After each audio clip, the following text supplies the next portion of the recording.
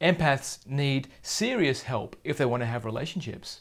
There's a difference between empathy and compassion. In empathy, you can feel or attempt to walk in the other person's shoes.